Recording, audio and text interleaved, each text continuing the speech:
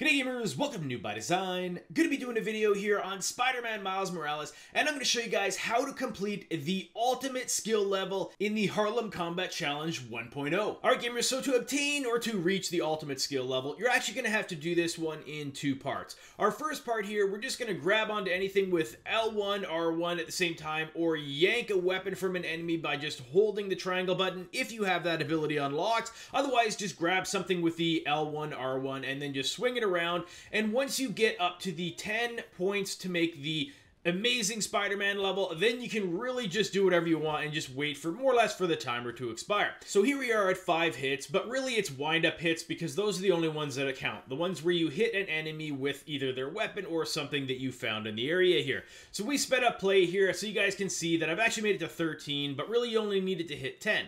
The reason we needed to hit 10 is because once you do, you unlock the amazing Spider-Man ability or the amazing level, which gives you the new skill, Spin Cycle. This Spin Cycle ability is activated by holding the triangle button here and then tapping it quickly 3 times after. What that does is enables you to spin the objects around for a lot longer period of time, making it significantly easier to make those 50 wind-up hits and obtain the ultimate level here.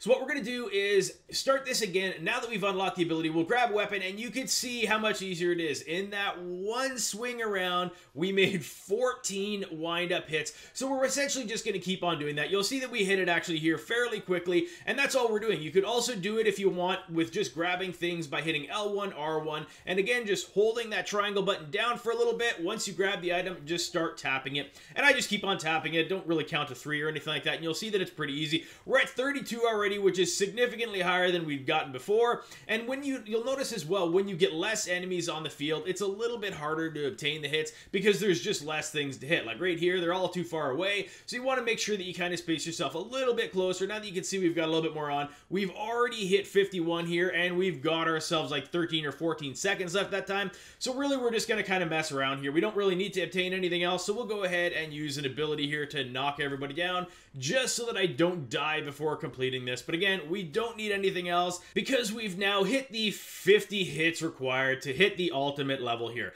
Alright gamers, so that is going to be all there is to this video. Hopefully it helps you out, and if it did, I sure would appreciate if you guys go ahead and hit that like button. If you're struggling with anything in Spider-Man Miles Morales, go ahead and drop a comment in the comments below. I'll probably be able to hook you up with a video to help you out. Alright gamers, thanks for watching.